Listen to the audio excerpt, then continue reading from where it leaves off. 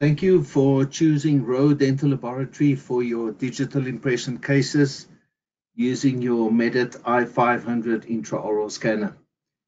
Before we can accept your files, we need you to do the following. In Meditlink, on the left-hand side under Settings,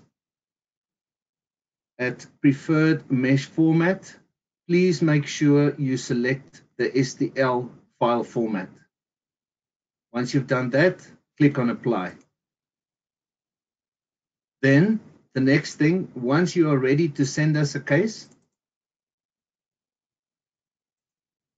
you select Order,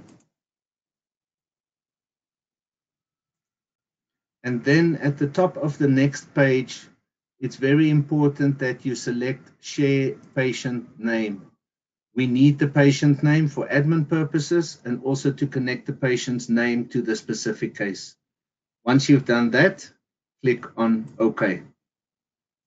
Then you can complete the rest of the order and we'll be ready to accept your case. Thank you.